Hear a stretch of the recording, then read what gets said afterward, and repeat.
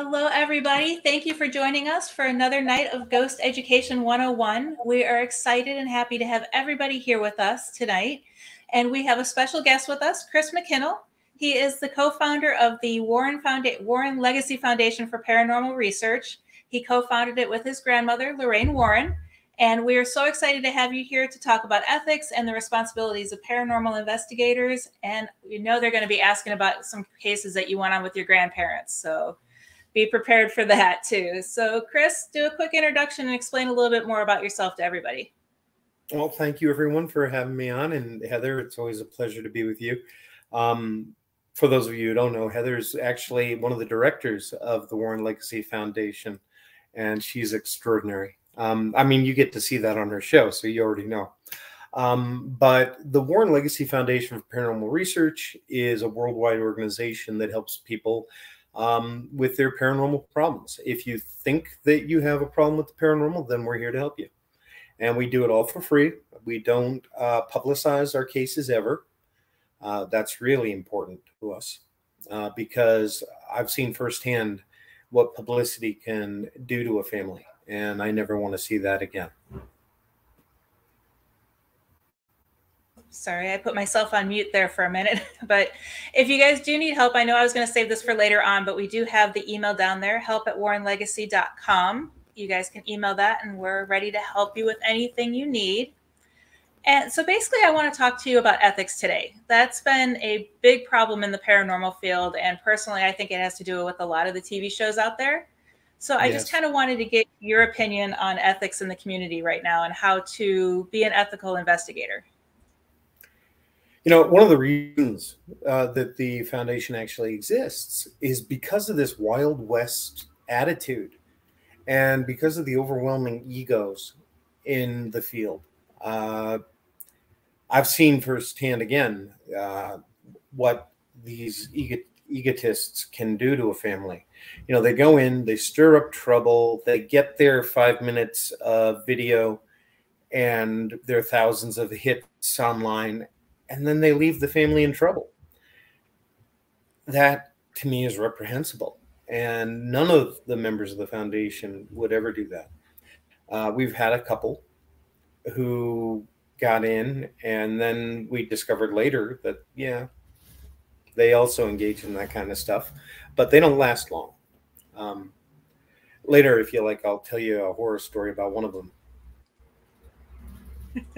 I'm sure we'll get to that. And I'm just looking over the code of ethics for the foundation. And the first bullet point is that the foundation doesn't promote paranormal tourism. Can you kind of explain that to people who might not know what paranormal tourism is and why we don't promote it? You know, a lot of people want to go into these asylums and prisons and other places that are dangerous, whether they're physically dangerous because they've been abandoned and they're not kept up, or because there are spirits in there that can attach to you and you can bring something home with you. It's just irresponsible. And I don't want to see anybody get hurt. You know, if you're going to go into a place and bring people with you, then you should make sure that you're going to a place you know is safe. You know, if you know it's safe, then I don't really have a problem with it. We had a case that was brought to us by a team in Germany, and they were new. They had not done their due diligence, and they had taken a group into this former Nazi girls' school that had then been used to store V-2 rockets, and it had also been used for satanic rituals. And they had taken the public into the basement where these rituals had been performed, where there were still sigils and all sorts of things up on the walls. And there was this entity there that came across like a little girl, and it reached out to one of the guests who happened to be psychic. And the woman was about to take her hand, and this entity had this ghastly grin on its face. And so she pulled back quickly. But a few days later, the girl showed up at her door barefoot in the snow, knocking on the doors and saying, have you seen Herman? And when she and her son said, who's Herman? They said, it's my dog. No, there's no Herman here. And she closed the door on the girl, and the boys begged their mother, to let this girl in because it was snowing and the child was barefoot and only had on a sweater. And when she opened the door, the girl was gone and there were no footprints. But the damage was done. She had opened the door to allow the child in. And for the next 2 years, this entity would show up on their cases before they would go there. It had attacked this woman's husband, pushed him down the stairs. Another member of, and by the way, this woman had actually joined this team after that. Another woman, her daughter, was pulled out of bed and then astrally pulled out of her body and taken into this horror nightmare landscape and terrorized. A number of other things happened, and they had come to me looking for help, and we did help them. But unfortunately, an awful lot of our cases are people who call themselves investigators, but what they are hobbyists. If you treat this as a hobby and not as a profession, you're going to get hurt. Mm-hmm. Right. And sorry, I was reading the comments that were popping up to see if there are any questions coming up. And was that the case that you were talking to me about a while ago that you sent me photos for? The Nazi demon? Yes. Yeah. Is it okay to share the photos? Oh, yeah. If you've got it handy, go right ahead. I do have that. Yeah. Now, this photo was taken from a video, and it was actually taken in what they thought was a druid circle that they had visited. And they thought that they had been visited by the Green Man, an elemental, who had then told them to go to this school because it was a terrible place and they needed to work in it. But in my opinion, it was this entity that you see right here. Now you can see the tree lit up really well. And then off to the right, there's a skeletal figure standing there. It almost looks like the ghost from the Ring movies, Ringo.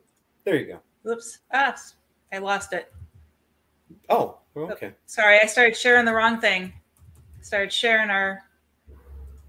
lost the photo. Well, there are 3 photos there. It's not a problem. But... yeah. But yeah, the TV technology. Shows, unfortunately, promote really bad practices, like Ghost Adventures. You know, honestly, I don't know any of these paranormal celebrities other than Zach Baggins. He's the one name I know. And I've watched his program twice. One time he had some person who called themselves a demonologist on, and the demonologist and a group of supposed mediums had gotten in a circle and then were inviting the spirits that they considered demonic to enter them to communicate. Now, if you did that in reality, you could really be hurt. Mm-hmm. So, you know, I mean, for instance, Arnie Johnson from Conjuring 3, in reality, he did invite a spirit into him. And he came under possession and somebody ended up dead. Mm-hmm. So it's not something to play around with. But I honestly don't think Zach Baggins believes in the paranormal. I think that he is a wonderful showman. He's a very successful performer. But I wouldn't ever take anything he says seriously. And one question that was brought up while you were talking about the children is maybe black-eyed children aren't so much an urban legend. What are your thoughts on that? I talk about this a lot. The paranormal is shaped by our cultural beliefs, our religious beliefs, and it is different all around the world. The black-eyed children started becoming popular in the 90s and really took off in Britain and showed up an awful lot there. They're not as popular anymore. They don't show up as often anymore. And you will see this throughout history. I mean, for instance, the things that we call elementals, these nature spirits, why do they come across differently all over the world? And here in Costa Rica, where I am, we've got duendes, which are a type of elf or gnome, house gnome. And we've got the La Mona, which is a little 2 to 3 foot tall monkey-like creature that they believe is a witch that can turn into this creature. Now, this actually does appear throughout Latin America in different forms. And all around the world, there are stories of witches being able to turn themselves into other creatures. Now, you study magic. Is that something you can do?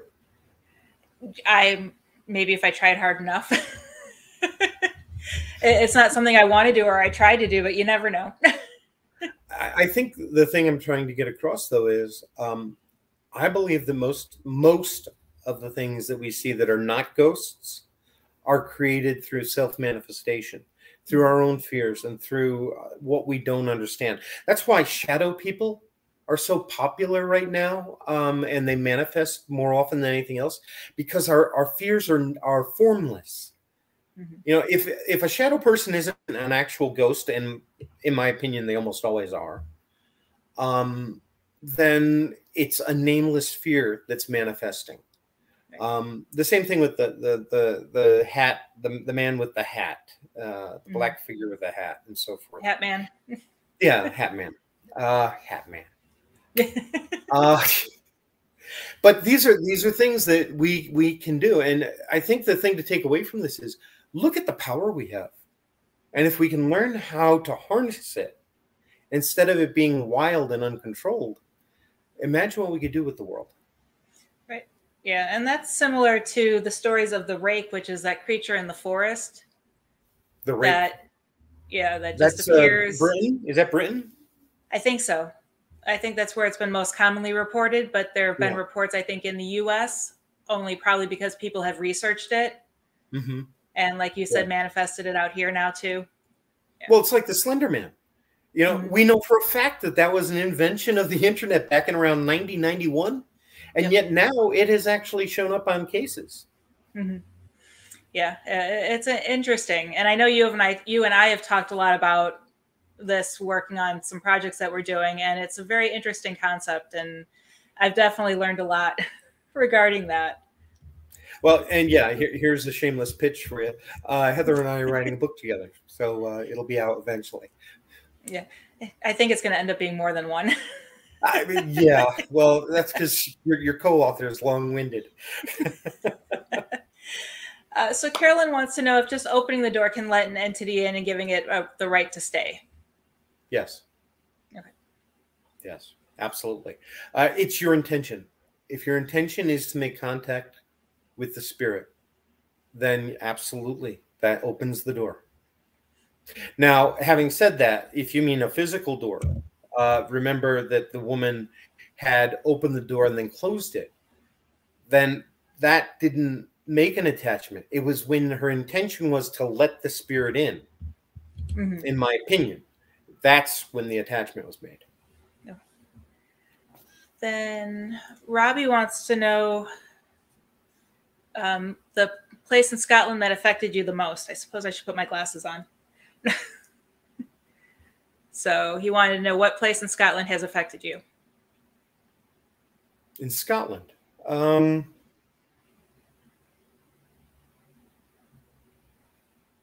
can't really pick anything out in particular. Okay. And then Robin wants to know the difference between paranormal investigation versus paranormal tourism. One of the rules of the foundation is if you're not there to help, then you shouldn't be there at all. And tourism isn't about helping. Okay, and Then the next question is, can an entity be attracted if you show fear? And I think you discussed that a little bit. Absolutely. Absolutely. If you're afraid, then what you're manifesting is going to make you more afraid. My grandmother said that when what you put out is what you get back. If you put out positive energy, you get back positive energy. If you put out negative energy, that's what you attract. Mm-hmm. Okay. And then there's another question here that says, it's from Emma. She said that her mom had asked, how can a Christian get possessed? Anybody can be. It's incredibly rare, but it's all about you, and it's about what you allow, what you open the door to. If unfortunately, if you happen to be one of those people who has an underlying vulnerability, then they can take advantage of that and they can hurt you. Okay. I lost my train of thought. So while I find where the questions went, because I completely scrolled down. I have been to Edinburgh Castle, Johnny. Really loved it, actually. But it was many, many, many, many years ago with my grandparents. Back in, good Lord, I would have to say probably 1987. Okay, yeah, and he said, he responded later on saying that for him it was the Culloden Moor. Oh, okay. I've never been to Scotland, so I have no idea. Yeah. And I have been to Greyfriars Bobby, but not recently. I understand that there's a lot of activity going on there now.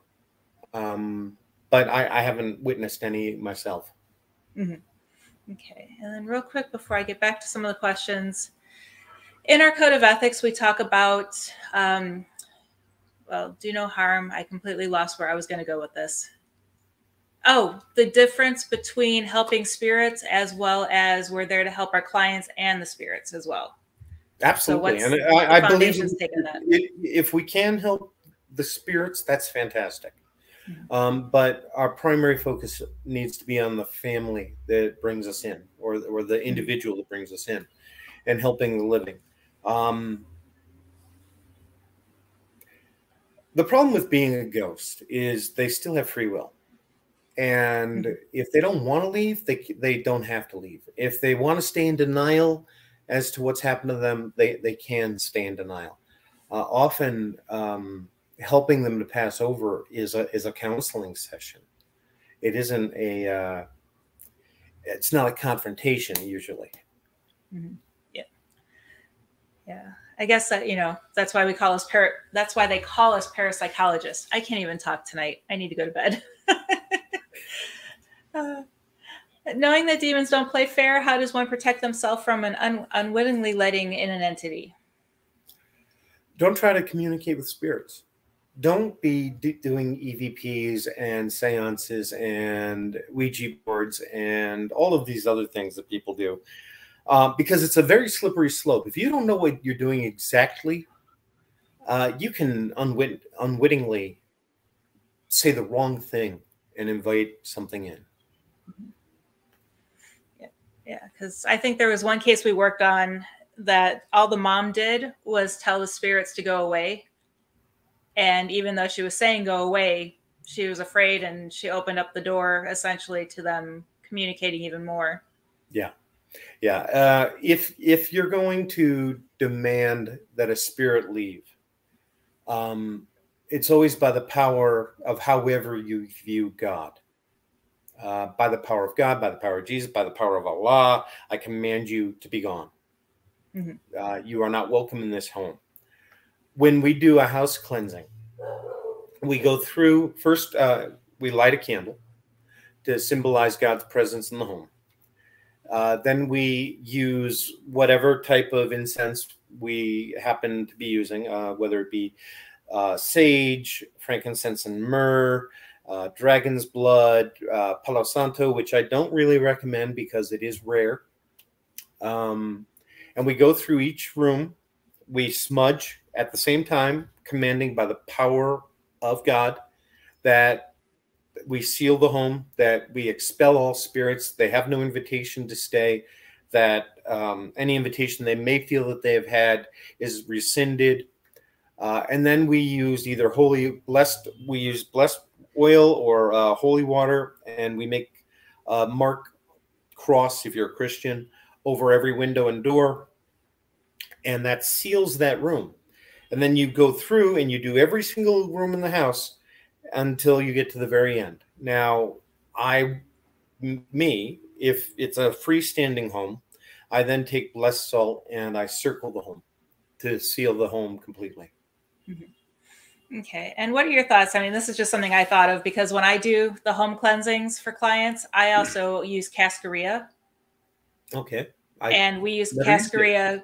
Oh, yeah. We use it to do the cross over the door or whatever symbol their religion believes in.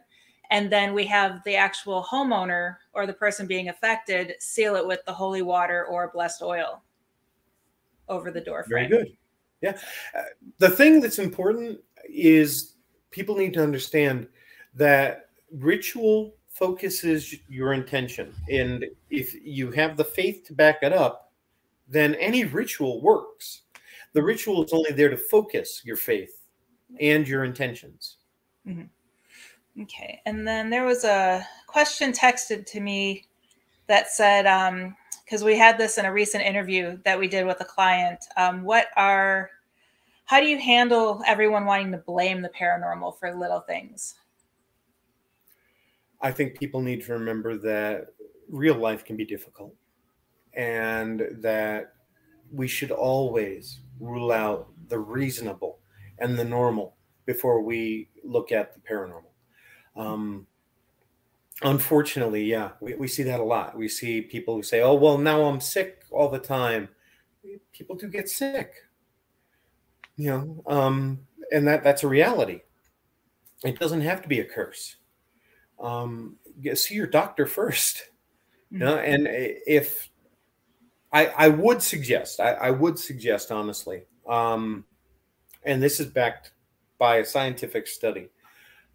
If somebody you love or yourself is very ill, put them on as many prayer lists as you can on the internet, everywhere, because when you have that many people praying for you, it really does make a difference. Mm-hmm. Yep. And I guess that brings me to the next question I have for you. What are your thoughts on why everyone blames it on a demon? It's sexy. It's almost never a demon. Right.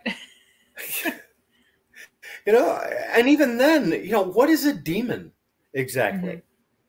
Because if you look at the history of demons, or if you look at the way they manifest all around the world, it's completely different from culture to culture. And I don't know exactly what they are, but I really don't think they're Christian.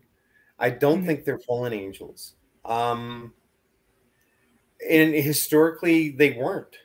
It's only in the last 2,000 years that started to change. But if you go back to Greek and Roman times, demons were the intermediaries between the gods and humans.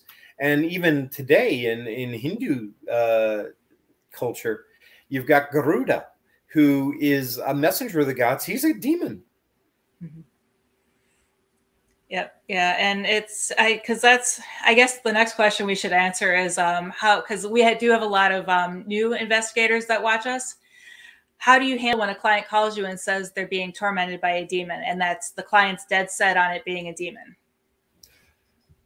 Let us look into it first. Mm-hmm. Let us check it out. Let's not jump to any conclusions. In reality, it's almost never a demon. I find that education is the strongest thing you can use with a family. Lessening their fear also lessens the power of the entity. People are afraid of the unknown. People are afraid of the tap at the door, and the footsteps in the middle of the night, or the shadow standing in your over your bed at night. And I understand that. So of course that can be scary if you don't know what you're dealing with. But 9 times out of 10, it's your grandmother come to visit. You know, it's not a demon. And we don't want you to feed it all of this negative energy, because then it starts to manifest that way. Right. And the one story that I always tell people to how not to let fear affect them and how it worked for me one time is we did an investigation, and I don't know if the spirit so much followed me home, but in the middle of the night, I was woken up, our TV had been on, and I could clearly see the outline of like a 6'6" tall man, which was the same spirit that I saw at the location we were investigating. And you could see the TV glowing around him. And he, basically told me, don't ever come back to this location again. You'll be in danger. Whether it was a warning or a threat, I wasn't too sure. And I just rolled over and went back to sleep. Yeah. It was like I pretended he was not there, rolled over and went back to sleep. And he's never bothered me since. Yeah, I actually had a similar experience twice here in Costa Rica after we visited this sanitarium. Something came to the house where I was, my first apartment, turned on the TV in the middle of the night. I was like, oh. Got up, turned off the TV, went back to sleep. And then the night before I left, first I had already unplugged the television. I had pulled off my Amazon Fire Stick, and the TV turned on by itself, kept playing the same video over and over and over again, a 30-second clip while I'm brushing my teeth. Then the garbage in the kitchen falls over by itself. I'm like, just leave me alone. I'm tired. I'm not going to let these things intimidate me. Yeah, they're essentially toddlers wanting attention. Yeah, exactly. And if you don't give them the attention, then eventually they go find something else to occupy their time. Okay. So another question brought up by Philip, who is not on with me tonight, but hopefully he's on with me next time we're live. But can black-eyed children be tulpas at this point, such as like the Thin Man? Yes. A tulpa or an egregore is another name that we use. That's exactly what I think these things are. They're a self-manifested horror story. There's the story of the Phantom Hitchhiker that was very popular in the 50s, 60s, 70s. This girl would get picked up and driven to either an abandoned building, or would just disappear in the back seat of the car. And it was reported for decades. But now, because nobody ever hitchhikes, we never hear about these phantom hitchhikers anymore. It's probably because no one stops to pick them up either. Yeah. Well, picking up a pretty girl that's looking for a ride on the side of the road, there are a lot of people that will. Yeah. Okay. And Ryan, thank you for watching tonight. If things can form out of fear, then can't we manifest things out of protection and love? Absolutely. Absolutely. Sure. And we should. That's why when we talk about psychic protection, like, for instance, the Christ light or the different bubble techniques that we use to surround ourselves, those are manifestations of our own faith and our own power surrounding us and calling on something positive, however you view God, to surround you and protect you. But without your faith, without your belief, it will not work. And then I know you mentioned sage was one of the things, but does sage help with ridding the house of spirits? And do you have any insight as to why? I guess would be another question to add to that. It does, but only for about 2.5 to 3 hours. That's why the ritual is so important. It will, and we know this. We know this actually scientifically as well. It does lift energy in a home. I believe that's why it's effective, as a matter of fact. I use copal, which is a Mexican incense that's very powerful as well. I've used that on many occasions. Matter of fact, I was in a home, was it Friday? Friday. And actually 3 homes. And it was the second one that I almost got knocked over from the negative energy in the home. And we used the copal and cleaned out what was there. But I'm afraid that there was some black magic being used against the homeowner.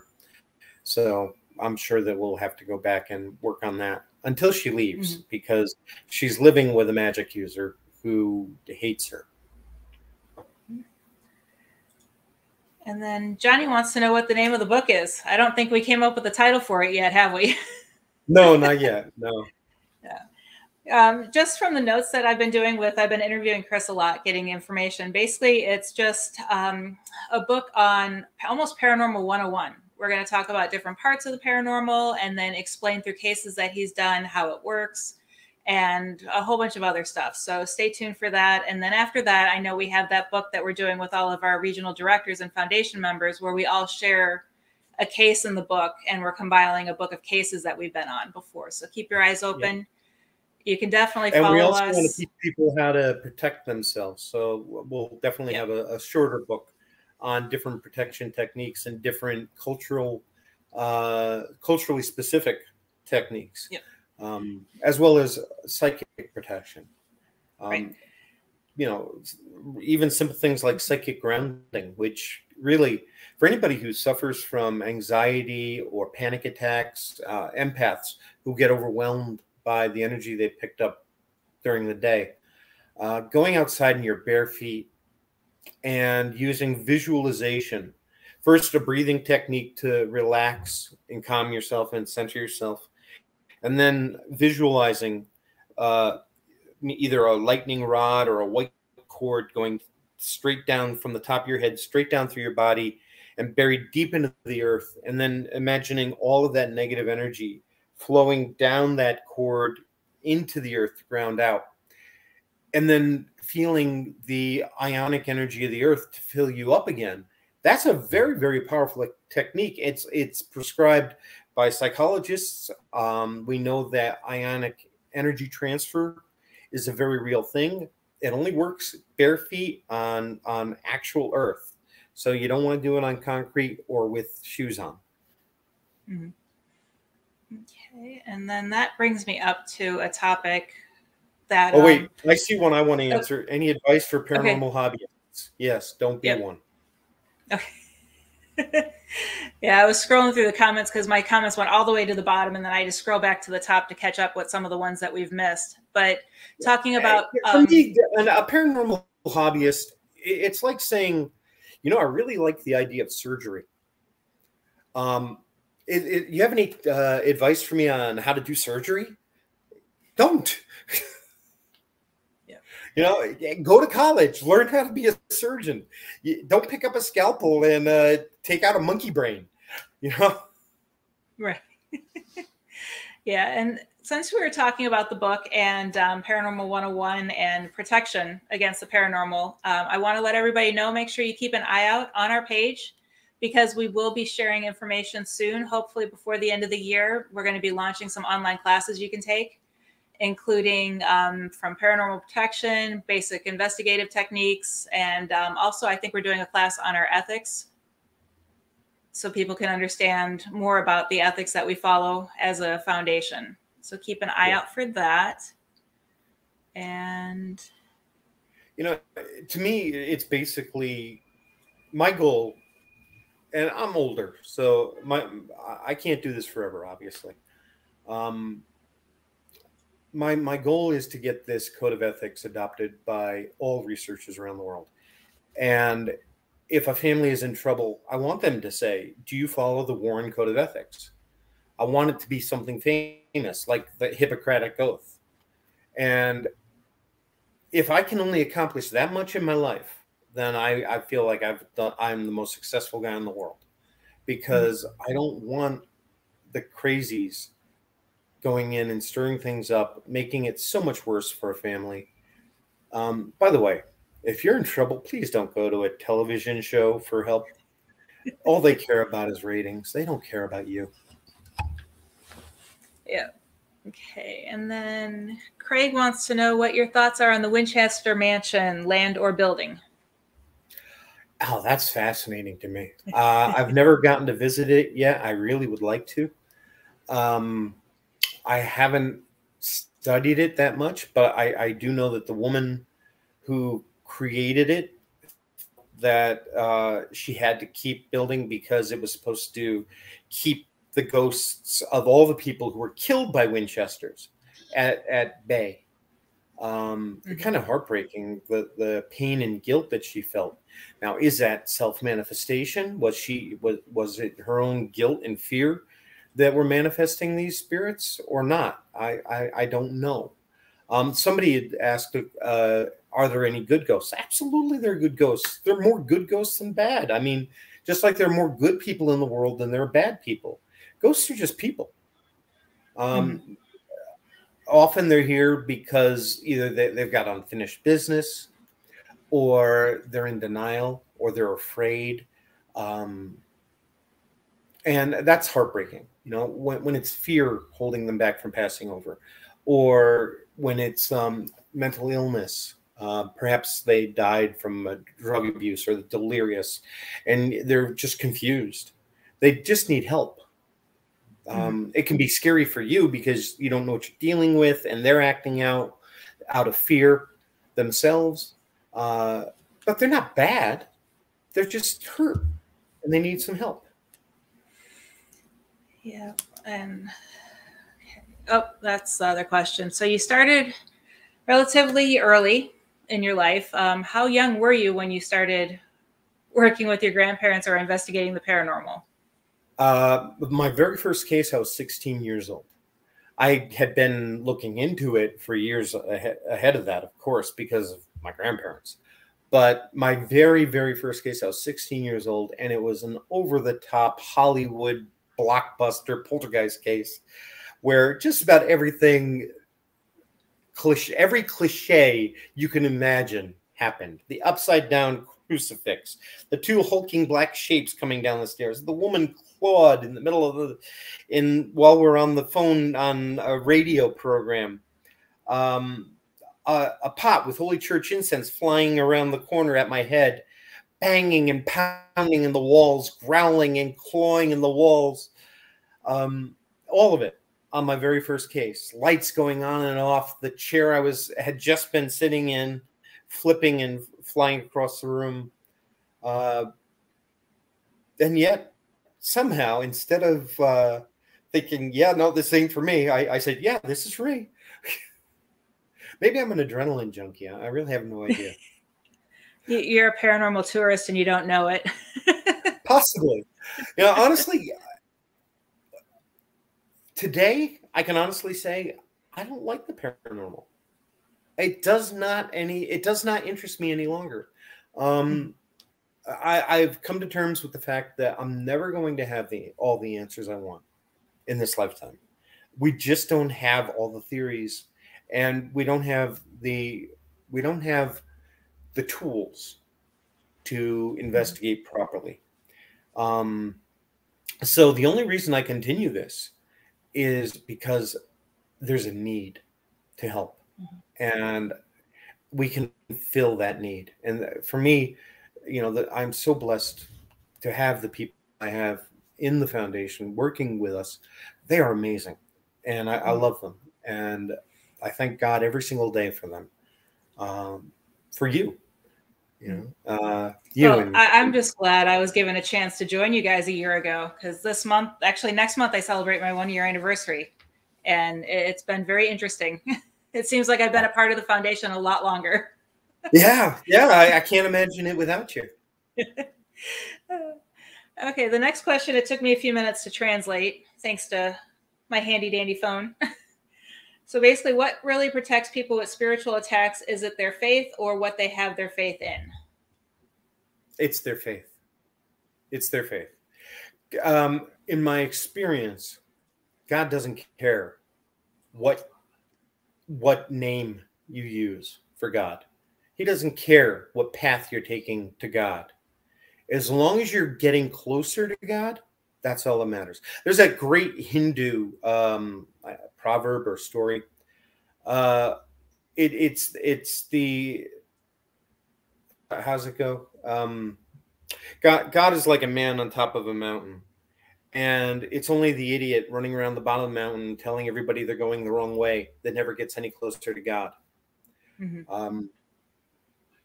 If you think about it, today, recently, NASA said there are more living worlds in the universe than there are grains of sand on Earth.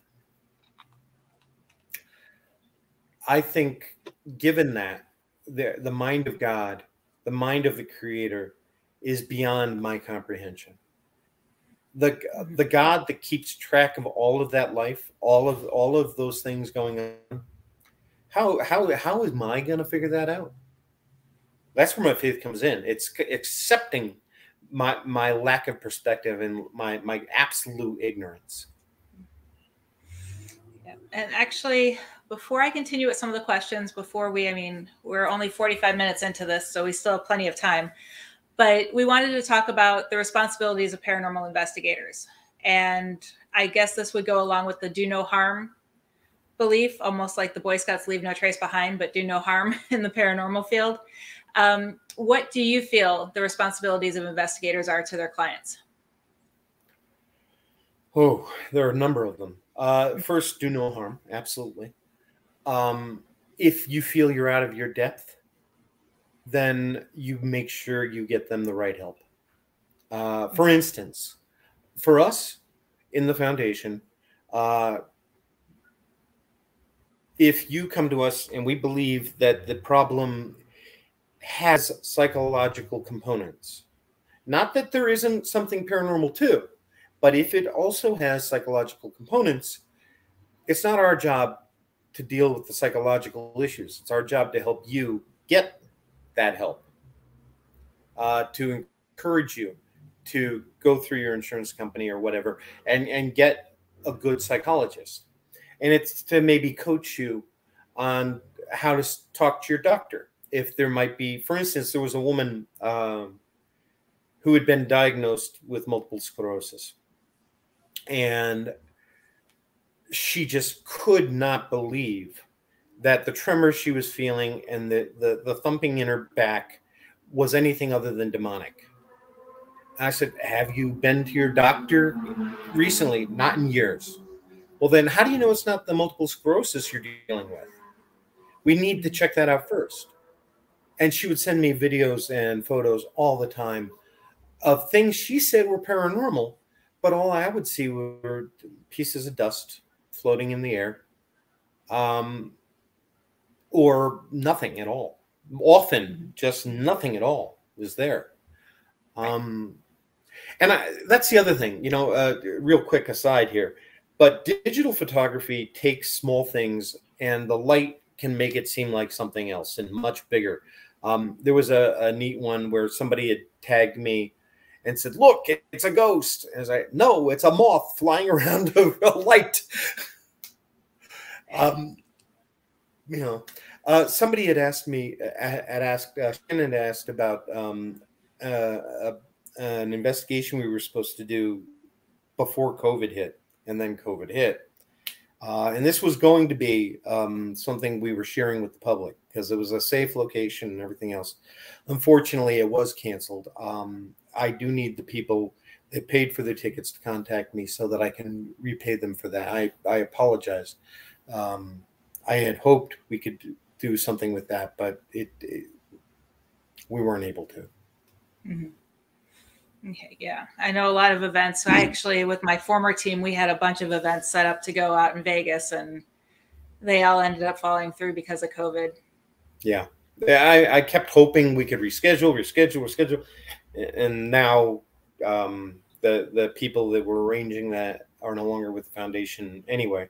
So that avenue is closed to us. So I do want to return the money to those people who did pay. Okay. But those watching, don't worry too, because we will have more events hopefully in the near future. Yeah. And for me, it's more about education than anything else. Yeah. We're doing an event here in Costa Rica And it actually is, God help us, in a sanatorium. But I've been there before. I know it's safe, or I wouldn't be doing it. Mm-hmm. Yep. My team here has been encouraging me to do these things forever, and I just feel like as long as it's safe, I'm happy to help them. Mm-hmm. Yep. Okay, so let's get back to the questions for a little bit. My sister-in-law is having things happen in her house. She's not afraid, but the activity is getting more frequent. Should she start being worried? Not necessarily. The first thing I would ask is the activity anything to be afraid of? If you're not being hurt, then no, why be afraid? You know, if it's for instance, this is one of my favorite ghost stories, actually. Every night at 10 o'clock at night, the family would hear footsteps coming down the stairs. And then the kitchen door, they would hear it open. They would hear the popcorn popping, even though they didn't own an air popper. That's what they would hear. Then they would hear the footsteps go back up the stairs. What's to be afraid of? Nothing was hurting you. You know, you just happen to have somebody who's in the house with you. That's all. Yeah. Right. And could that be something like residual energy too? Yeah. Of someone would do that every night? In this case, I believe it probably was just a residual haunting. And for those who don't know what that means, a residual haunting doesn't actually have a spirit involved. It's an impression made by repetitive energy in a home. I was with my grandparents in England, in Devon, and we were in a pub having lunch. And my grandmother looks outside the window, the front window, and she sees a bunch of Roman soldiers marching by, but she can only see them from the shoulder up, and the rest was underground.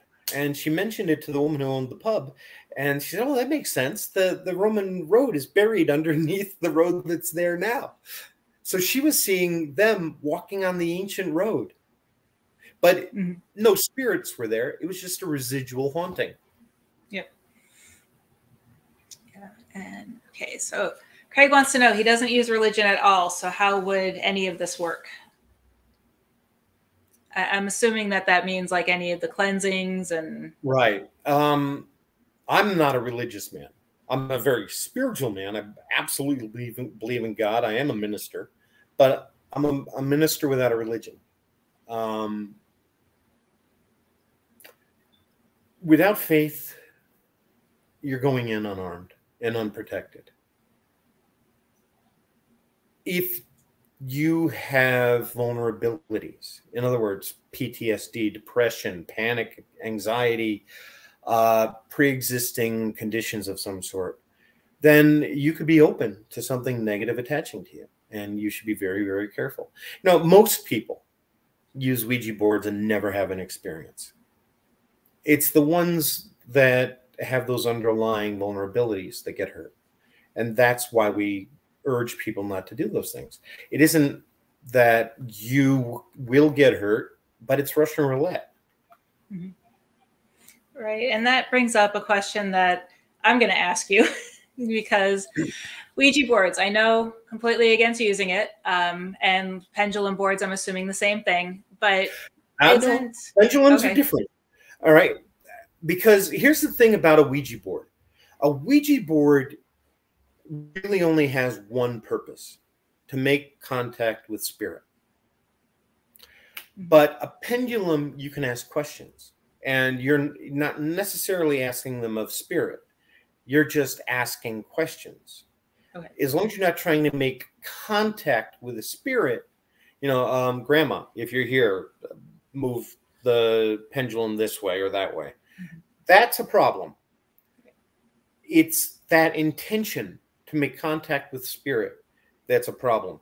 A good psychic, a good medium, when they communicate with a spirit, they communicate with the spirit that presents itself. They don't call on a spirit and open a door for a particular spirit to come through, because once you open the door, anything can come through. Mm-hmm. But Okay. And spirits then, surround us all the time. right. And then that brings me to part B of that question. What about EVP sessions? Same thing. It's a slippery slope. I think honestly, other than myself, pretty much everybody I know does EVPs. Mm-hmm. But if you're going to do them, try at least do them passively. Ken Torres, another one of our directors, when he does it, he turns on the recorder, but he doesn't speak. He doesn't ask questions. He just lets something come across if it will. Right. I think that's safer because Mm-hmm. when you engage, you create an emotional attachment, which then creates a spiritual attachment. You can Right. open the Yeah. door.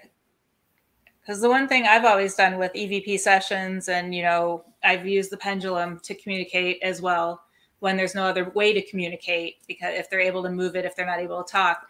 But I always close it at the end. I'm very polite throughout the whole thing. I don't antagonize or provoke them in any way. And I always make sure I thank them for their time and that I'm done communicating. If they leave me alone, I may come back and try to talk to them again. But they need to know that it's the end of the session and we're done. Even then, I'm worried. I admit that. I mean, Mm-hmm. that's similar to when people talk about the Ouija board and closing the door when you're done. Well, you've already let it in. How do you Mm-hmm. know that you can kick it out again? Don't get me Right. wrong. I do believe it is possible. It's just Mm-hmm. for the layman, it's a Right. dangerous thing, and it's something I don't want to model for them. Right. And that's one thing I always tell people. I mean, I don't tell people, hey, go use a Ouija board, go use this, or I don't even tell them to go do EVP sessions. I prefer people don't talk to them unless they're trained and know what they're doing and know how to handle it if it doesn't work, getting them to stop. Because I think that's where the problems come in, is the fear develops when they don't know, okay, I let something in on accident, now what do I do? And then it just, snowballs from there. Exactly. Yeah. And it's that fear that's the real enemy. Absolutely. Okay. Somebody, I caught a message here or a question about if a team isn't good and they act like they are, etc. I have in the past, for instance, there was a guy who sells these spirit boxes for $2,000 to $4,000 each. And what he does, he takes an audio clip of a famous person, and then he'll alter it a little bit, or he'll play it backwards or whatever. So you hear that voice and you recognize it. And he did that with my grandparents after they died. And he's a fake. He's a complete and absolute fake. But when I tried to expose him, the truth is the backlash from all of his followers was, you can't convince people who don't want to be convinced. If you know a team is out there and they're bad, sure, speak up, but be prepared, because very few people want to actually hear that. Mm-hmm. Best to warn a family if you know that team is going to visit somebody. I've seen far too many bad teams out there. Mm-hmm. Yeah, unfortunately, it happens, and they need more education too to make themselves better. If their purpose is to actually help, yeah, absolutely. Mm-hmm. And that's one of our goals. We've got mm-hmm. 4 goals in the foundation. One of them is to educate the next generation of researchers, but there are too many out there that just want the clicks and the subscriptions and everything else. They're in it for the money. Yep. Mm-hmm. Yep. Yeah. So the one question I have here is, can spirits follow you when you move to another home? Yeah, absolutely. It's a spiritual attachment. If the house is haunted, no problem. But if they're attached to you, then yeah, they're going to follow you. Now, having said that, the other thing to keep in mind, many people will tell me, oh, no matter where I go, I'm always followed by the spirits. And I was like, well, No, the truth is you're psychic and your aura burns more brightly than an ordinary person's.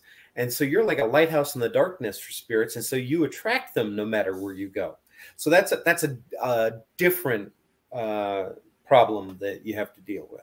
And that's, again, another one of the goals of the foundation is working with psychics and helping them with their abilities and helping them to understand them so that they're able to manage them better. Yeah, I know a lot of people since I've joined have helped me a lot with some things I didn't understand. So it's a good asset to have. Yeah. Well, and vice versa. Believe me, no one knows everything, especially in this field. I mean, nobody knows in this field.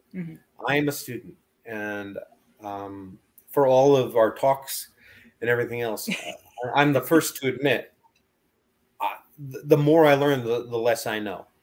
The more questions I have, and the things we talk about, and I act like I think I know. I'll be the first to admit they're theory, and they're things that I probably wouldn't have thought 5 years ago. Hell, there are things I say today that I would not have thought a year ago because I've gotten new data. If you treat the paranormal like this static monolith that you can learn about, and that's it. That's it. You know it. There's no change. Then it's a religion. It's not a field of study. Yep. And for me, it's a field of study. So I'll always be a student. Okay. Kenneth wants to know, what is the most common entity besides a humanoid that people experience during hauntings?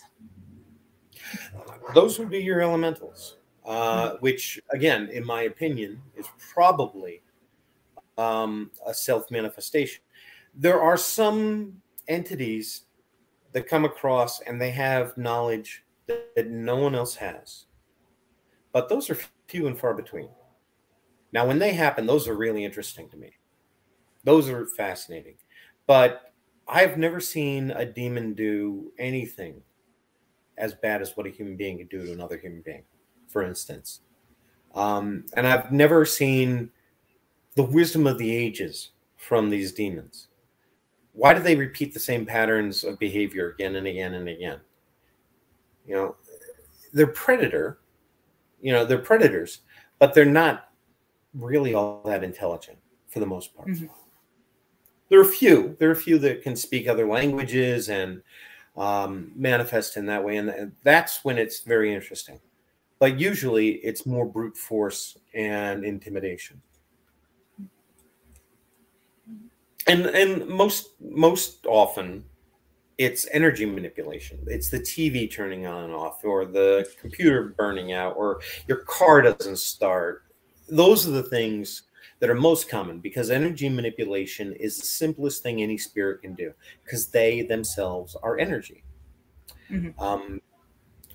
Physical manipulation is much harder. I've seen it. I've been in a bed that flew across the room 3 nights in a row just before I went on a bad case. The gas turned on my stove without the flame, filling up the house with gas overnight, 3 nights in a row. So that kind of thing can happen, and it can be very dangerous. Yep. Okay. Do you think your grandparents have come back in spirit form? Absolutely. I know they have many times. And they've helped, and they've been there for our Christmas party. We had a virtual Christmas party online, and all of a sudden I was very aware that they were there. And I looked to the medium I was sitting with, and she's like, yeah, I just heard your grandmother say, Christopher, we're here. Yep. And I'm like, yeah, well, she's the only one that calls me Christopher. I remember that party. Yeah. I mean, that was pretty special. Okay. So what are your thoughts on our afterlife energy and extraterrestrial energy? That's an interesting combination. We certainly continue. I don't believe in hell. I don't believe in, Dante's hell. I believe we create our own hell. that there are souls who are so black and so lost that they can't get close to the light of God, and they hide in the darkness. And for them, that's hell. That's separation from God. But they do it to themselves. I also believe, just as my grandparents did, I believe in reincarnation. And I believe that we get the opportunity to keep coming back and evolving and learning. We're energy, and our body is only the car that we drive. It's the conveyance for our soul. And when that wears out, we leave it. But that's it. We don't die. Our body dies. Totally different thing. And we go back to where we came from, hopefully a little closer to God this time. Mm-hmm. As for aliens, I absolutely overwhelming evidence that they exist and that they've been visiting the earth for thousands of years. Why haven't they made greater contact with us? I think they see us as an evolving species to be studied, and that, if anything, they're probably worried about us. They in the 60s, there was an incident where we almost fired on the Soviet Union because of a flock of birds being mistaken for incoming missiles. And a UFO appeared over several missile silos that were not the way the missile silos worked back then. I don't know today. They're not in a sequence. They are individual. And this UFO appeared over each one and knocked them out so that they couldn't fire. We also shot a rocket into space that had a space laser and or some kind of space weapon anyway. And this UFO shows up, and it's here. Here's the rocket. It's here. It shoots a beam of light. Then it's down here, shoots a beam of light. Then it's over here, shoots a beam of light. And then the rocket explodes. And this has been reported by the government. That's the thing, you know, the governments of the world do report this stuff. Individuals report this stuff more and more today. And in the last 20 years, it's extraordinary. I think they're just waiting for us to evolve, and hopefully, I think they're probably concerned that what we'll do when we get out into the universe, because right now we can't even get along with one another. What are we going to do when we're faced with something that we truly don't understand? Mm-hmm. Yep. Yeah. And then that brings up a question that I was thinking of real quick is, for the different teams that are out there, not everyone is trained in cleansing a home. Not everyone's trained with dealing with negative entities. And of course, not everyone's trained in dealing with actual demons. What do you suggest, or any tips that you have for teams that feel they're kind of in over their head? Contact the Warren Legacy Foundation. We're happy to help. But, and this is important, we don't work with people who are not part of the foundation. It's a basic liability. If we don't know you, we don't know that you are capable of helping a family. And we're not going to let that family be hurt. For us, the client always comes first. And that should be for any team. It should be. It should be. It should be. Okay. Have you used loving words to rid lower energies out of the home?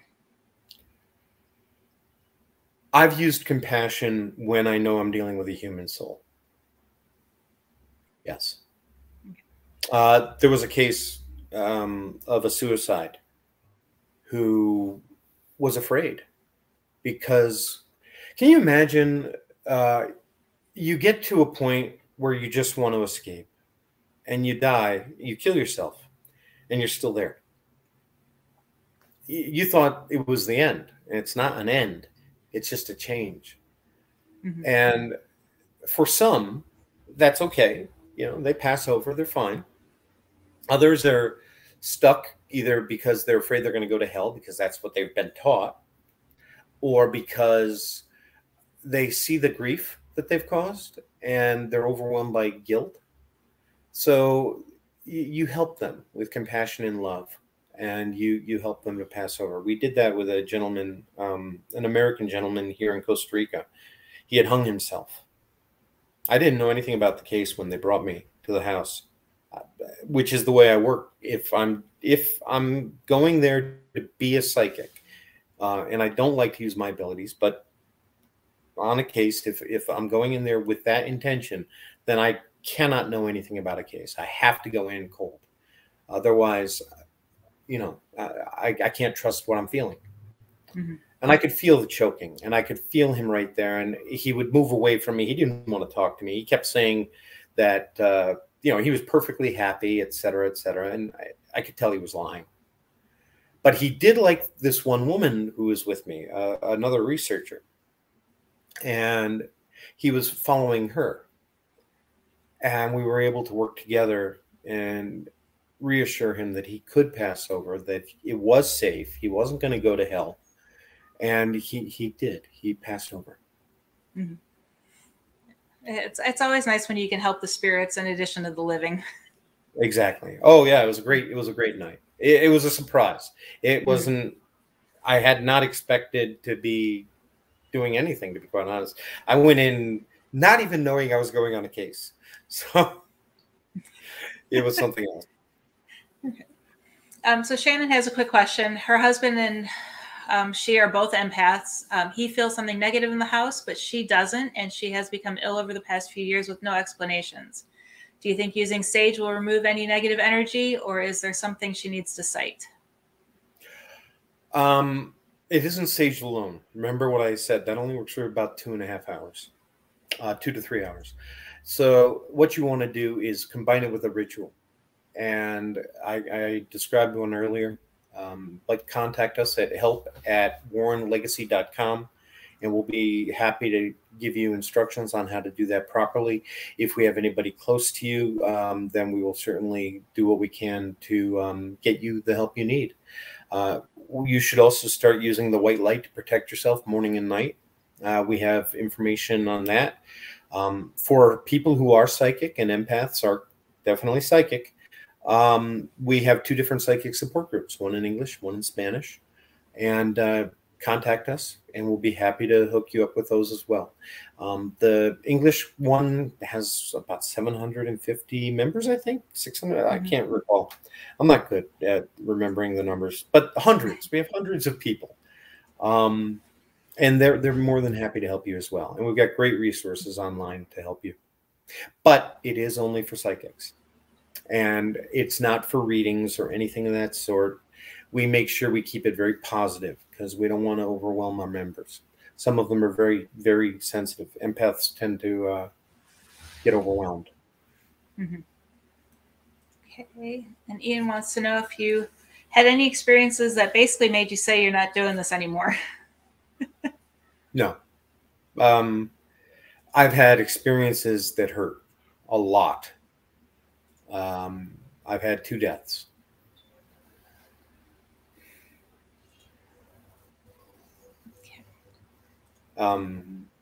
But it doesn't make me want to stop. It just makes me want to be better.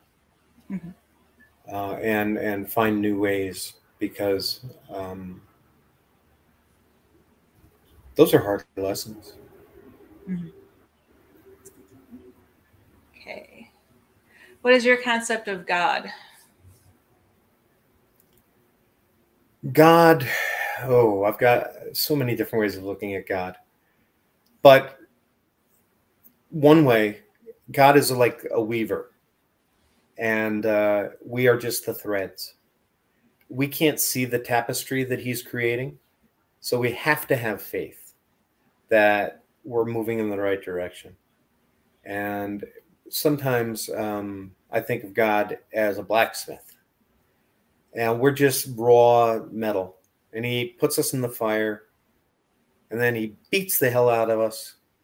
And sometimes, we break, and we have to be reforged again and again. But we're always a work in progress, and God is always there to help, and he's always there to guide.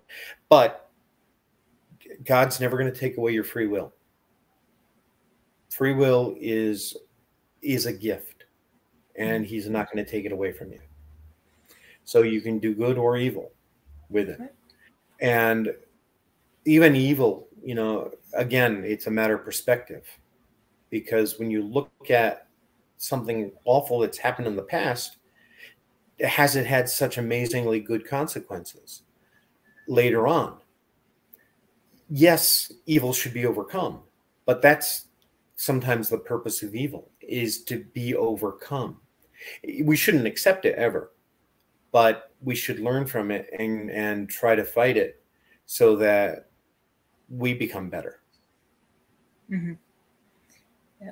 And then the second half of his question is, do you agree with the Treaty of Agreements of all religions to become one as proposed by Pope John Paul II? I'm unaware of that. Okay. But I think that all religions have some wisdom that should be understood and help us to learn and to live better. Philosophy, music, science, art are all different ways of trying to understand God or express our understanding of God. At the end of the day, the reality is all of the material world is made up of stuff that was formed in stars that exploded billions of years ago. We are star stuff. We are the universe aware of itself and looking back on itself and trying to understand itself, trying to understand God's creation. Mm-hmm. But when people ask, is the universe self-aware? Of course we are. We are the universe. A small speck of it, but we're still the universe. Mm-hmm. Yep. Okay. Why are things happening? She wants to know, she thinks about it and then it happens. What's that? That's almost like self-manifesting. It could be. It could be precognition. It could be intuition. You know, sometimes we're not aware of the cues we pick up around us.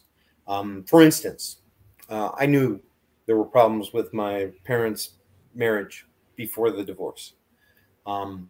Now, I don't think that was psychic. I think it was just me realizing things didn't seem right.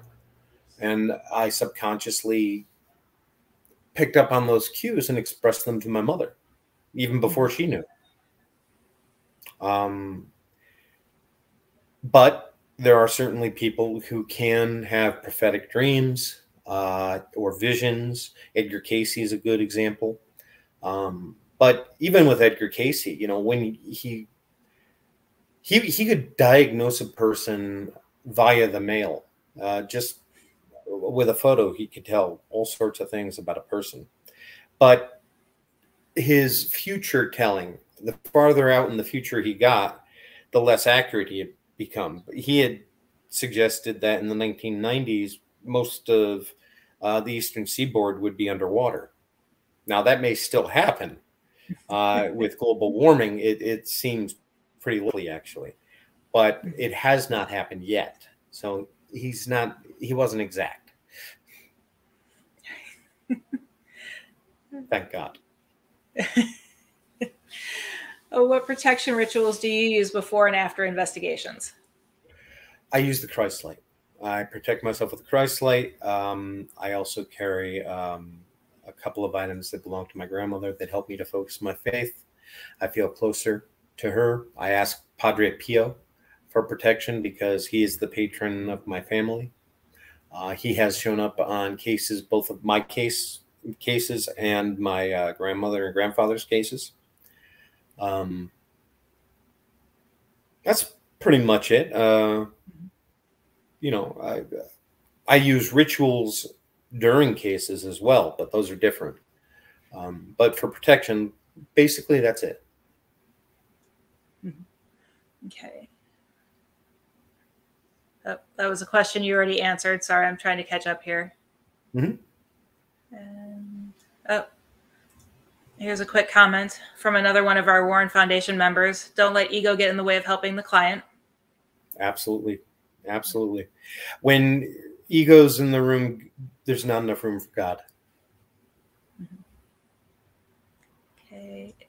Kat wants to know. Kat Maria was asking about spirits who mimic the living. Yep. Doppelgangers is what they're called. Those interest me because sometimes they're completely innocent. Now, my grandfather had a tendency to see demons almost everywhere. And he would say that was diabolical confusion. I don't agree. Sometimes, yes, absolutely sometimes. But not all the time. Sometimes I don't know what it is. I used to hear my name called when one friend that I really loved and cared about was in trouble. And this was when my abilities were just really blossoming. When I was 19, 18. And I would hear her calling my name when she was in trouble. But others, even last week, I had a woman report that she, her daughter walked by, and then it turned out her daughter wasn't even in the house at the time. And that actually happens a lot. We hear about that a lot. And I wish I could give you a definite answer. It depends on what other phenomena is going on in the house. If there's poltergeist phenomena going on, if people are, having things thrown at them, or they're being hurt, then yeah, absolutely, we're looking at something that's diabolical, or possibly diabolical. Sometimes it is a human spirit that's really pissed off, and they can do amazing things. Okay, and then I just want to go back to our ethics real quick that we have. One of the lines is, when we agree to take on a case, it is our responsibility until we turn it over to another professional or close it. Absolutely. What steps should all paranormal teams take in an investigation to make sure they help the client the best as possible? If you don't think that you're capable of handling that case, then find somebody else who can. Don't just run away from it. That's something that frustrates me so much. There is help available. Don't just say, oh my God, well, this horrible thing happened, so we're not coming back. Then what the hell are you doing in this work? If you can be intimidated that easily by EVPs or by something flying across the room, then you shouldn't be there at all.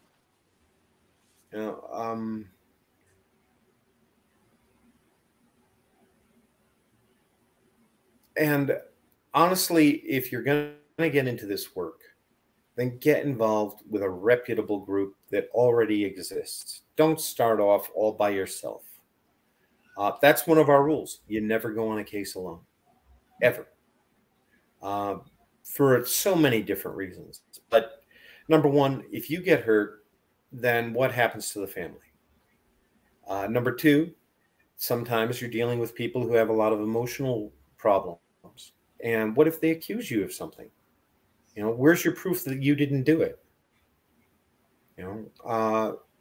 Liability is a real issue in this world, and you need to protect yourself and you need to protect the family. So don't do it alone. And if you really have something to offer, if you truly believe that this is a calling for you, then contact us. We're always looking for good people. It doesn't cost anything to join. We are just looking for people who are truly dedicated to the client. Yeah. Okay. How do you deal with psychologists and other medical professionals who don't believe in the paranormal? My job isn't to convince them. My job is to help the family. And sometimes, yeah, we have a medical, we have a doctor who is our advisor, medical advisor. She gave excellent advice. When you tell a client to go to their doctor to get checked out, and they, for instance, they say, a ghost is pulling my leg at night. Well, don't tell the doctor that. Tell the doctor, I feel a pulling sensation on my leg at night. Describe the symptom. don't you tell them what you think the cause is, because that could just be your fear. Now, with psychologists, it's a whole nother thing altogether. Then you want to talk to somebody who is more open to that idea. And you'd be surprised how many are. We've got 2 psychologists we work with, and they're excellent. I'm a therapist. I believe in the paranormal. Now, having said that, I don't take on therapy clients. I'm not going to take you on as a patient. I don't think it's right.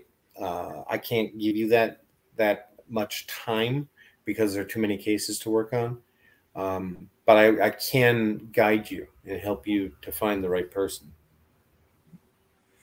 Okay. And then Emma also asked, going back to sage, how does sage actually work? She understands that it does, but like, what are the mechanics behind it? It actually ionically charges the air and it literally lifts energy. There are papers online you can Google on how smudging works. And there's some good scientific papers on that. And that's why I know, for instance, it only works for 2 to 3 hours. White sage has been used for hundreds, if not thousands of years. And frankincense and myrrh. We know that these things work. I may not always agree with the reasons the ancients believed something worked, but that doesn't mean that they didn't have wisdom and things to learn from. They used to believe a lot of things that we don't about mental illness and demonic possession being the cause of all of that. No, our brains also are pretty amazing things, and we can get mentally ill, and we shouldn't have a stigma about that, because the reality is, a ridiculous number of us are going to go through depression at some point in our life.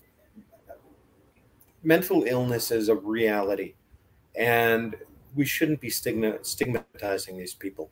I've suffered from depression several times in my life. I thank God now for all the things I've been through. It's given me the perspective and the empathy to help others. But at the time going through it, it was hell. Absolutely. But get the help you need, including the medication. And if you're on antidepressants, don't go off them without talking to your doctor, because cold turkey can really screw up your brain chemistry. How do you feel about empaths who also have psychic abilities and can speak telepathically to spirits? Now, an empath is a low-level psychic. All right. But here's the thing. I don't like labels. Labels limit you. They want to put everything in a box. This is what you are. And I think we can be so much more than our labels. I'm many, many different things. I'm not just one thing. So why not? Absolutely. Just because you can pick up on the energies of others doesn't mean you also don't have clairvoyant gifts or telepathic gifts or telekinetic gifts. Why limit yourself? When people ask, what are my abilities? Well, I'm willing to try just about anything to see what happens. I've smelled things. I've heard things. I've seen things. I've had, experiences communicating with spirits through me, channeling. I've done psychometry. Why limit myself with labels? Exactly. And I mean, that's one of the problems that I felt with me, is I always labeled myself as an empath, and that's kind of like where I kept myself for so many years. So. Yeah, don't. Yeah. It's self-defeating. When it's the same thing with the self-fulfilling prophecy. if you believe something great about yourself, you can manifest that and make it real. If others believe it, they can manifest it in you and make it real. There have been tons of psychological studies where they've done bogus aptitude tests on a classroom, and then they'll say, this half of the class, they'll tell the teacher, this half of the class is just going to be normal this year, but this half of the class, this half's going to excel. And at the end of the year, lo and behold, the half that the teacher was told would excel did. That's because the teacher believed it would happen and they made it happen. Yep. We have that ability. We can't stop the earth from spinning around the sun, but we can affect our local reality. Yep. Yeah. And the next question we've actually talked quite a bit about is, do you find entities are sometimes specific to one's background and culture? Absolutely. Yeah, of course. We manifest them that way. It's that idea that formless fear is then shaped by our cultural and spiritual beliefs. And if you have those beliefs, if you truly believe in a dryad or a duende or whatever, then those things will manifest as that. But that's you making it manifest that way. Tibetan monks can create tulpas, which is a thought manifestation. There's a great story of an old monk. The young monks in the monastery were making too much noise, so he manifested a tiger in the hallway to terrify them. And it would growl, you could smell it. God help you, you probably could touch it. And it was just there to terrify them, to shut up, and then it disappeared. It's amazing what the mind can do. Absolutely. Absolutely. And it's always a learning process, too, to learn more and more what can be done. You know, I tell people, and this is not paranormal at all, but never say I can't. Say I won't. It changes everything. I can't is powerlessness. I won't is a decision. I won't say I can't fly because I have flown twice. And if that's possible without my choosing to fly, then maybe it's also possible for me to do it when I choose. I'm not going to jump off a building. But having said that, it's important to not say I can't. I can't is self-defeating. I won't is a choice. Yeah. Okay. And Kat wants to know, what are your take on claims of spirits mimicking the living? For example, they had a guy hearing and seeing his wife walking. Turned out she was on the other side of the home, sound asleep. That's what we were just talking about a few minutes ago, the doppelgangers. Yep. Yeah. That's actually why I brought it up, because I saw your question. Okay. And what are your thoughts about a halo over a reading? I don't understand that question. Okay. Gordon, if you can reiterate that and maybe restate it with a little bit more explanation, we can answer that before we're done. We still have 30 minutes, so you got plenty of time. Okay. And do you think the keys are respect, knowledge, and faith? What more? Not sure on that one either. Compassion. I should have read that before I put it up. Compassion. Empathy. But professionalism. Never get so involved with your client that you are not really able to help them. Sometimes your emotions can get so involved that instead of helping them, all you're doing is enabling them. So you have to be more professional and treat it more like a patient-doctor relationship. Okay. And Gordon finally commented back. He says, what he meant was, do you see a halo appear around one's head that you're interviewing? When I was younger, I used to read words, but I also used to terrify people because I knew things I shouldn't know. And it really turned me off to reading auras. So I don't do that anymore. And I have not done it in decades. I don't do readings ever. The best you'll get from me is I'll hold your hand and I'll feel your energy to see if I'm getting something good or bad, if there's an attachment on you. That I don't mind doing. But anything more is, in my opinion, an invasion of privacy, and I won't do it. Mhm. So I don't see halos around people because I don't look. Mhm. I'm lucky. I'm not one of those people who are always turned on psychically, Mhm. who always walk into a room and is like, "Ooh, what's going on?" No, I have to actually turn it on for it to affect me, and it does. You know, Friday I walked into Mhm. that one house and I was, boom, it literally knocked me back. I did not expect that, but the energy was overwhelming. But I had already opened myself up to the idea that I wanted to sense it. Mhm. Yeah. And Lewis wants to know if you ever see past the veil or seeing flashes of light without thunder or colored orbs. No, Okay. no. You know the thing about orbs, they're such a popular thing nowadays. In my day, we actually had full manifestations of spirits. Um, Orbs, again, are more often than not digital fragments. They're almost never anything else. That doesn't mean they aren't. That there are occasions where I've seen some amazing stuff. Um, we have a wonderful researcher up in Washington State, Stephanie Treadway, and she's got a wonderful video where she was in, I think it was Deadwood, and a manifestation was right there on video of these white things appearing, but they're few and far between. Mhm. Okay. And do psychics like me attract all types of human, animal, and demons?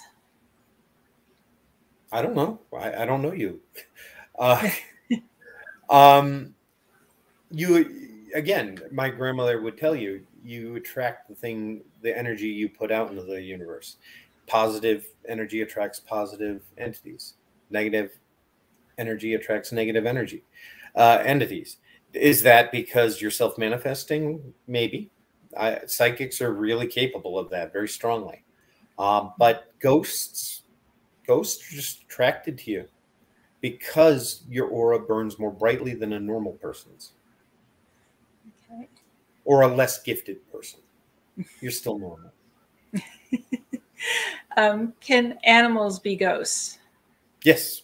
Yep. My dog Brandy haunted me for 20 years until I got a new dog. Every time I was sick, he would come visit. He'd hit my hand with his nose, just like he used to do. He'd jump up on the bed, circle around to get comfortable, and lay down next to me. Yeah, absolutely, dogs and cats. My cat Tom, for about a day or two after she died, I kept seeing her walking in the house. Mhm. Cats being cats, she didn't stick around. Yeah, I know when we go visit my parents, they have a staircase and they used to have a Pomeranian. And you would hear when he would go down the stairs, his collar go clink, clink, clink, clink. And he died many years ago. And every time I'm there, when I'm sitting in the living room at night, you can hear the clink, clink, clink coming down the Hmm. stairs. It's really neat. Yeah, I love that. Mhm. If they're there to protect you, they're there to protect you. Yep. Okay. So basically, Lewis was saying that he tends to see orbs of colors flashing in front of his eyes from time to time. What do you think that means? Is it around people? I'm not, Well, first, obviously you want to check to make sure you're not having a. And I'm not saying this as a joke. I need to make that clear. You need to check to make sure you're not having a stroke or some other cerebral incident. You want to check that out. Um, optometrist might be a good choice as well. Now, if you've got other psychic experiences, that's a different thing. Then we can look at that. But this is the kind of thing we have an actual conversation about. Asking me a couple of quick questions like this, It's just, you're asking for a diagnosis without giving full information, and I don't want to lead you astray. That's one of the problems I've found with people in this field. They go in, they get a first impression, they share it with the family, and then the family jumps on that, and that becomes the reality for them. And we never say something is demonic, ever, to a family until we have no choice whatsoever. Because that fear can manifest. Yeah. We always minimize the fear first. Yeah. I actually, getting back to that, I had to play cleanup after an event, and I shared this with you. We did, before I left Vegas, we did one last event at a location that I always love doing fundraisers for. There's a lot of residual energy there, but there's only one spirit who's there because he's protective of his clothing that was donated to the museum. Right. And we've interacted with him tons of times. And so we did this open event, and the next day I get a call from the mine manager, because it was a mine museum. And she was like, just so you know, I'm not letting it bother me, but I was told by 3 people who came to the event that there is a demon here, and there's a spirit of a child molester who's here to attack the children when they come on school tours. Yeah.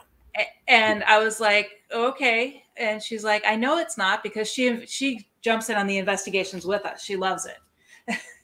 And she'll even walk in every day and say, hi, Donald, how are you today? Because that's the spirit that's in the museum. And, she's very nice and loves it. But it was just, if she wasn't already open to it and knew it wasn't threatening, the cleanup we would have had to have done with that. That brings me up to that one thing I tell everybody in almost every interview, which is never trust a psychic. I'm a psychic. You're a psychic. Half the audience are psychics, but we're not foolproof. We're not 100% right. And when we start thinking we are, then we're probably more wrong than you know. And calling yourself a psychic, and if people believe that, your words carry weight. So you be very careful what you share. If I share as a question, not as an answer. Like, for instance, I feel an awful lot of sadness in the kitchen. Is that where you go when you're really sad? Is that where you go to cry? Yeah. But I'm not going to say, oh, I feel this overwhelming heavy energy in the kitchen. I think there's something horrifying there. No, it's a woman who's her husband just left, and she goes in the kitchen to hide from her kids and cries. That's all. Right. I mean, even if you pick up on that and that's what they picked up on, you don't tell the client until you have proof. Exactly. Is my theory. You're right. Proof is the thing. I don't believe anything I feel until I've got evidence to back it up. I don't have enough faith in myself. Right. And then I can't remember. We've had so many talks recently. I don't know if it was you I talked to about this or someone else, but the concept of psychics and people getting so quick to judge them and get upset with them if they're wrong. But the concept is similar to the weatherman. Yeah. They're predicting so far out, but no one gets mad at him if it rains and he said it was going to be sunny. Oh, people get mad at the weatherman all the time. But the truth is, the best psychic in the world's only right 70% of the time. And most of us are definitely not the best. Right. If you can pick up on, the 30% of a person that you've never met, and you're picking up on, their family who died, and you're accurately describing some of the things about that person. Yeah, sure, you'll get a lot wrong, but still, that's pretty impressive that you're picking up on, Grandpa who had the old Cadillac and it was always breaking down. If that's all you got and that's all that was right, I'm still impressed. Yeah. Yep. So what are your thoughts on skinwalkers? See, now that's another one. That's similar to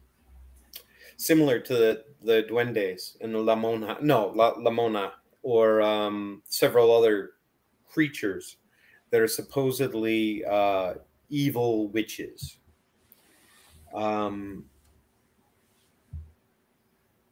I don't know. I don't know whether it's a psychic manifestation. That's what I think it is, or if it's just a superstition. But I definitely don't believe that a human being can physically change their body structure so much that they turn into a separate kind of creature like a werewolf. You can take on animalistic characteristics. I believe that. But to physically alter, no. You can even in photos look like a different person, a psychic projection overlaid on your face. I've seen that plenty of times. But that's about it. That's about all I can imagine it is. Okay. Have you ever suffered anything at your grandparents' house because of their museum? No. Well, terror. When I was 3 or 4 years old, my younger sister locked me in the museum at night. Scared the crap out of me.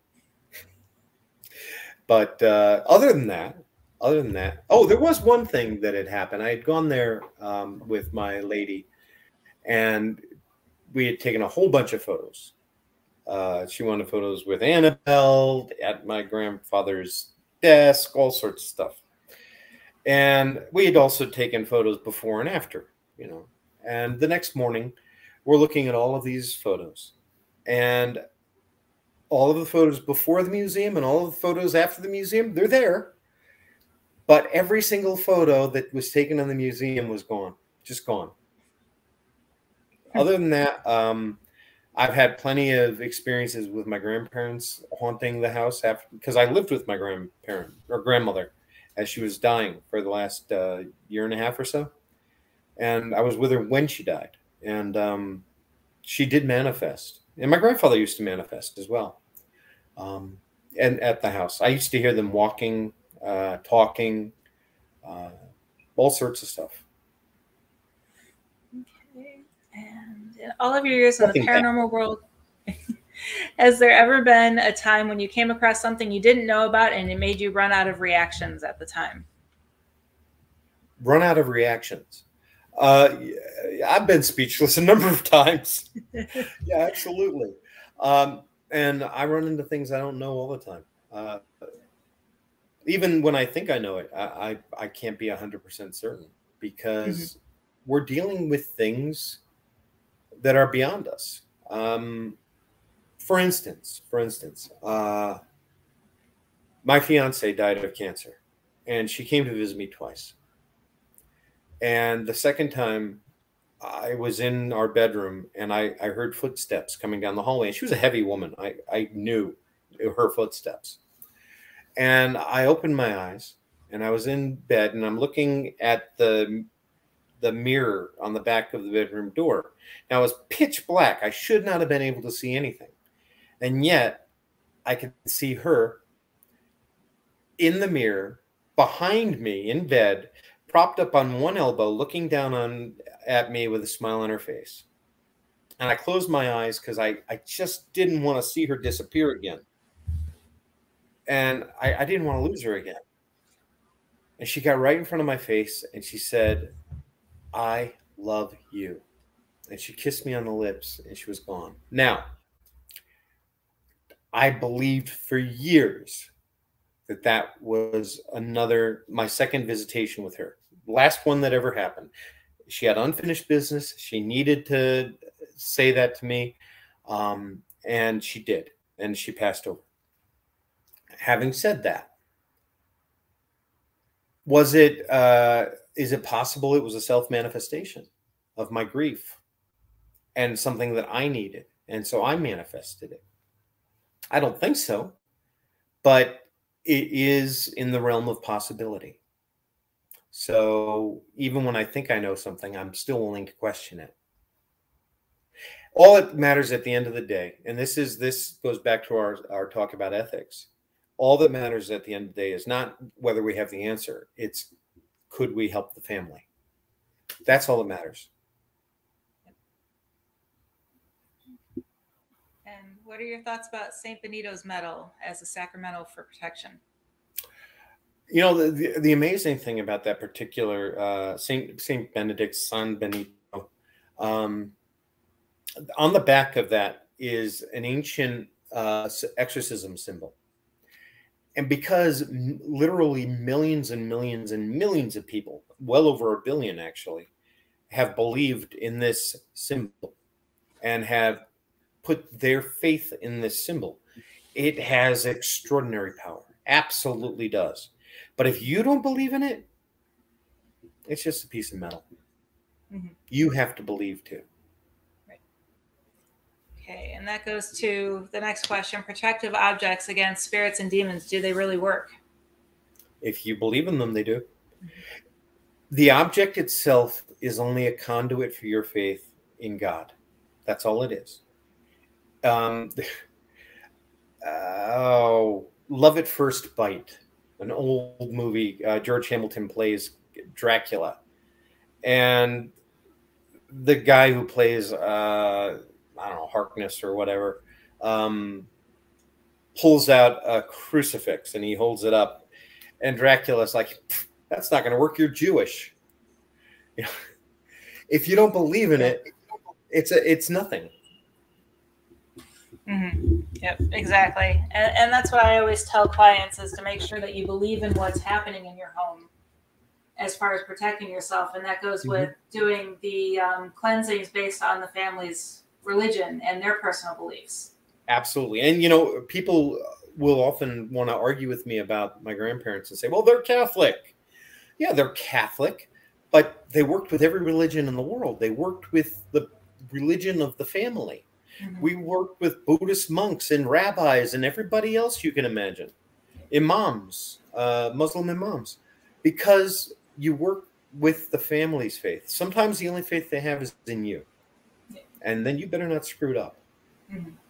Yeah, and I've had clients where other people have tried like everything possible in their religion and it wasn't working. And I suggested, you know, hey, let's try something else. And they're like, I believe in you. So I believe whatever you're doing will work. And that sometimes is just enough too. Absolutely. And you know, that gets into self-manifestation, placebo effect, and faith, and basic faith. You know, it doesn't matter at the end of the day why it worked, as long as it works. Right. Okay. Has anything ever stopped you from finishing helping a family? Yeah, the family. Yeah. When the problem often is that they want you to go in and wave a magic wand and everything mysterious and magically ends. But the truth is, it's your battle. We're there to help. We're there to guide. We're there to fight with you. But if you're not willing to work on the things that make you vulnerable, your alcoholism, your drug abuse, your domestic violence, your bad relationships, your anger and guilt, whatever it is, if you're not working on that, then we can do all the house cleansing in the world, and it's not going to be enough, because that negativity is still going to bring it back in. I tell people the very first thing you do is you clean your house. Get rid of all the crap, all the clutter that you've got in your home. And then start playing happy, light music. Watch comedies that literally make you laugh out loud. Show love to one another. Make love. Take fights outside and resolve them before you come back inside if you can. Get rid of the resentment. Learn to say, I forgive you.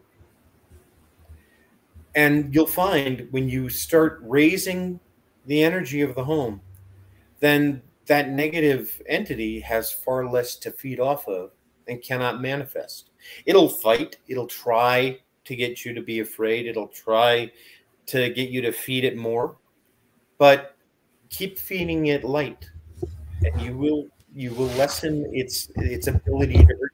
And then we can work much more easily on helping you with what we do. But those are the steps you take. And do you think God Just like sends his evil angels? must be, sorry, Oh, no, go ahead. just like evil must be invited in, so must good. You have to invite it in. Prayer is important. Yep. Okay. Do you think God sends his angels to earth in human form? I think my grandmother might have been one.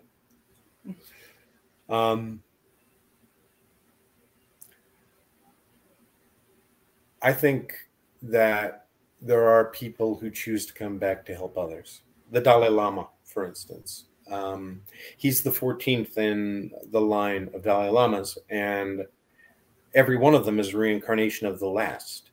I've met the man. I spent a weekend with him. One of the holiest people I've ever met in my life. Literally glowed. You want to talk about glowing? There you go, right there. Mm-hmm. He chooses to come back and help. So I do believe that that's possible. But actual angels? Probably not. No, I don't think so. I don't think inhuman spirits like that would manifest in a human form. I don't think so anyway. I don't know. I've never seen any evidence to indicate they have. And then Michelle says her nephew wants to know why are they able to levitate objects so easily? Not easily. That's really hard. Physical manipulation of the environment is very difficult. Energetic manipulation, like turning the radio on and off, the TV on and off, that's much easier.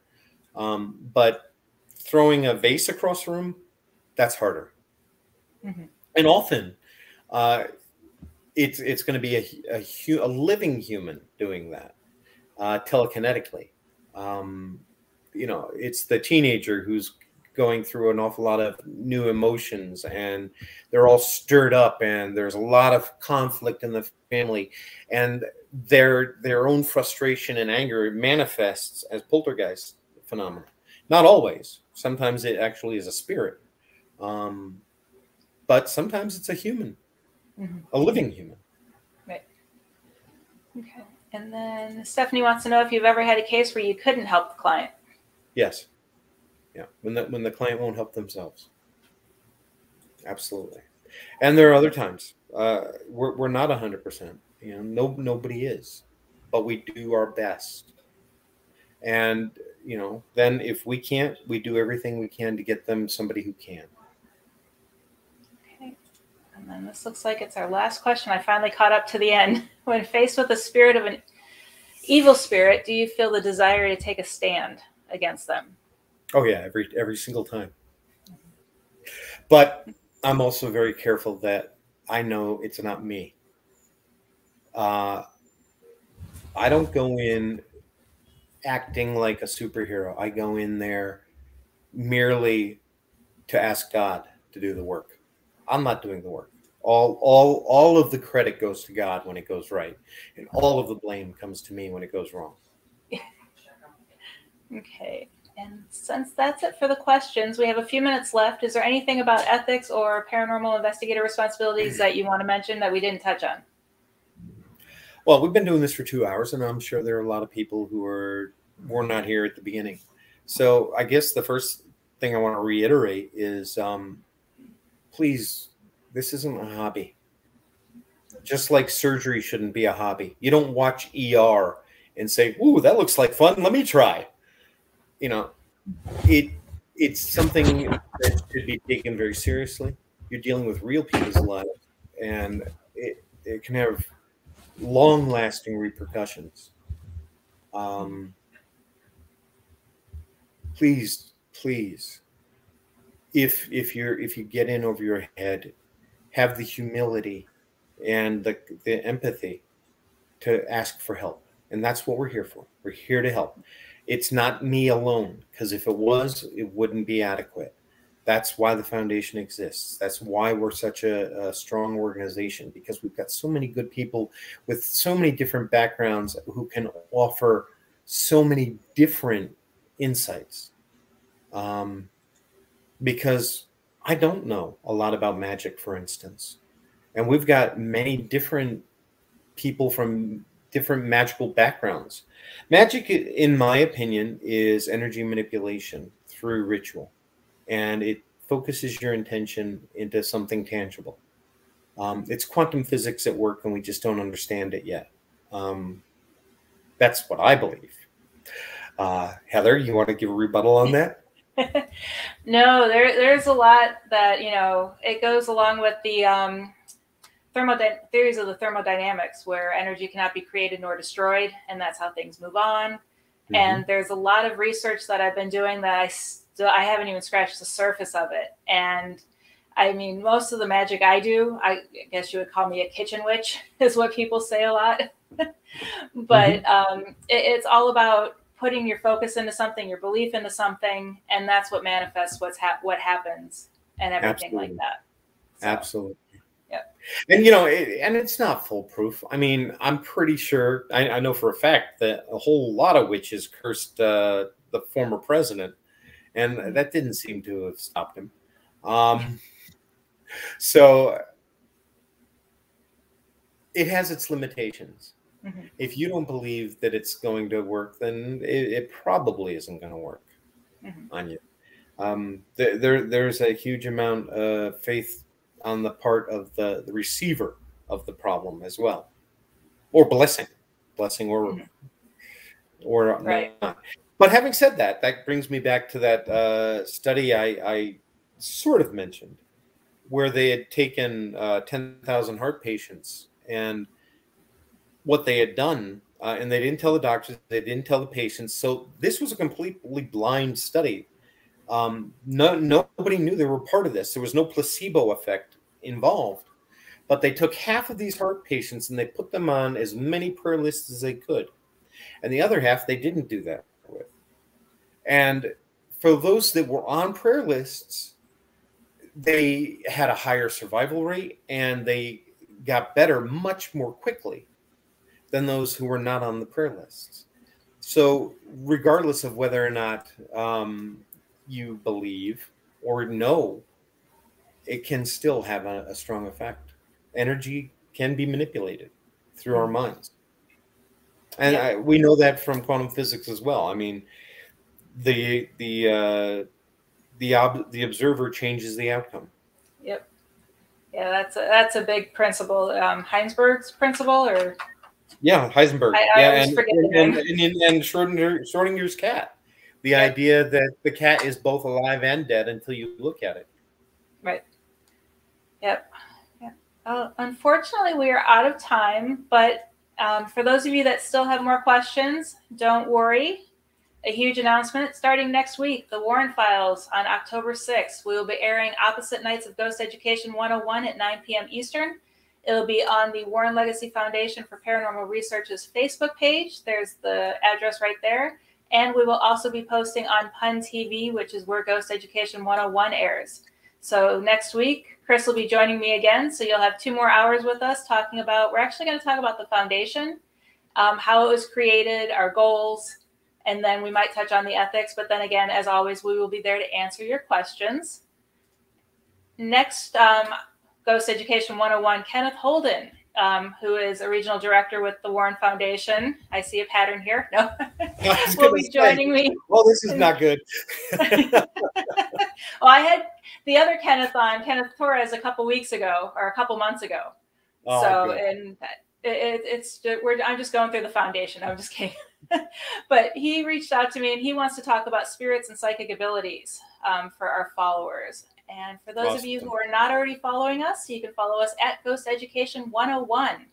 I will put all of our information for the Warren Legacy Foundation on the Ghost Education 101 page, so that way you guys can find the foundation on Facebook, the website, and know which emails to reach out to for help, or if you want more information on joining us, we will put that on the page as well.